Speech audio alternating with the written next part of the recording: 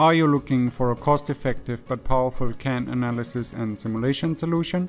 A solution that allows you to easily capture and assess CAN traces? Then you do not need to look any further. K2L's OptoLyzer Studio Entry software and Microchip's CAN bus Analyzer hardware give you access to a vast array of features for CAN development, usually only available in pricey high-end products. The up-to-date graphical user interface of OptoLyzer Studio can be operated intuitively. The Microchip CAN bus Analyzer is fully supported by the software, and settings can easily be changed with the help of the Device Manager view. Captured messages are neatly displayed in the trace view for further analysis. Depending on the task at hand, you can add columns to the trace view with the help of the column chooser and change the sequence of columns according to your needs.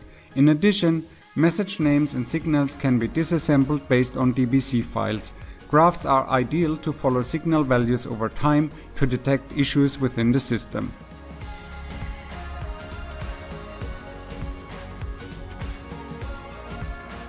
In order to reduce the number of messages displayed for analysis in the trace view, filters are invaluable. Even complex filter conditions can be developed conveniently in the filter view.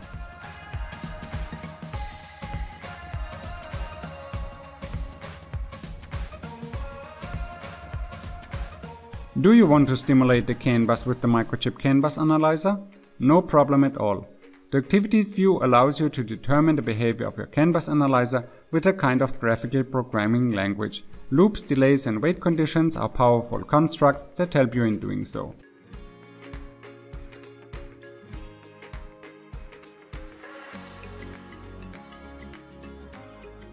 One advanced feature in your CAN toolkit will be replay functionality. You can replay all or selected CAN messages in a trace file to reproduce certain situations that are of special interest to you.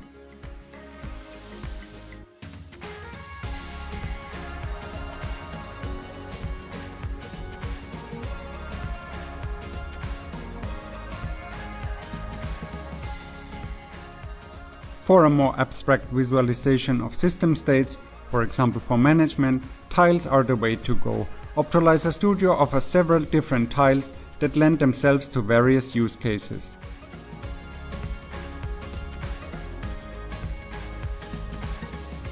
Do you now want to learn more about OptoLyzer Studio Entry with the Microchip CAN bus Analyzer?